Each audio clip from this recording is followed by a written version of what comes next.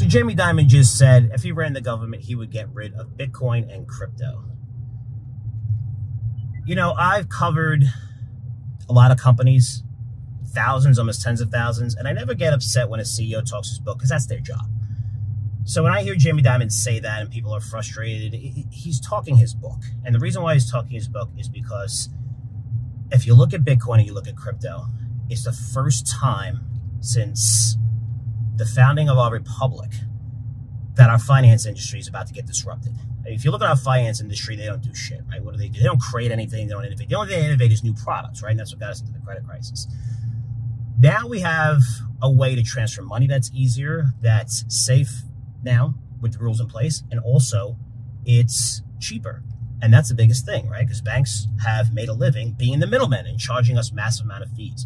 So they're scared to death of crypto. It's the reason why they shut down banks early on, and the reason why they shut down banks is to open the door for Bitcoin ETFs like BlackRock and all the big guys. And I think there's 12 or 13 companies that are filing for them. Then you're going to have ETF filings as well for Ethereum. But when you look at the banking industry, guys, it might say, well, that industry is going to get disrupted. I think you got to put numbers behind it. I mean, if you look at the bond market, you're looking at hundreds of trillions. If you're looking at the real estate market, you're looking at, again, hundreds and hundreds of trillions of dollars that are going to find a new home. And they find new homes in places where they can interact, where they have more liquidity, and where it's going to be cheaper. And that's why the banks are scared shit of this. That's why you hear JP Morgan go out there and say it. But some banks, right? Makes sense for him to go out there and say it because they run the largest bank and they get free money every time a bank is closed, right, and is shut down, right? They get the free assets, they get the full backing of the banking industry, of the Fed behind it. So, you know, I understand where he's coming from and he's talking his book, but what does that mean for you guys? It's time to get into crypto.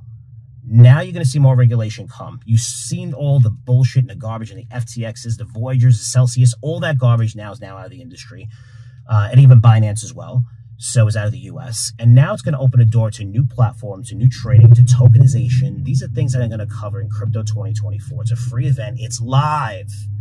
It's live, really live, right? Like a lot of people say, we're going live and it's really taped. This is going to be really live, right? And I'm going to give you guys a chance to answer questions. Absolutely free to you. It's going to be Tuesday. It's going to be on December 19th, 7 p.m. Make sure you're there. But I'm going to talk about this, how the banks are scared shit of crypto. And now there's nothing that they can do to stop it. And that's why you're seeing ETFs come out. That's why you're seeing all the Ethereum ETFs being filed for. Now you're going to see for the first time, tens of millions of people are going to have access to crypto that never had it before. Right? They had to have wallets and things like that. It's going to be a lot easier. Also, hundreds of trillions of dollars. We're going to see a small percentage of that being available for 401ks.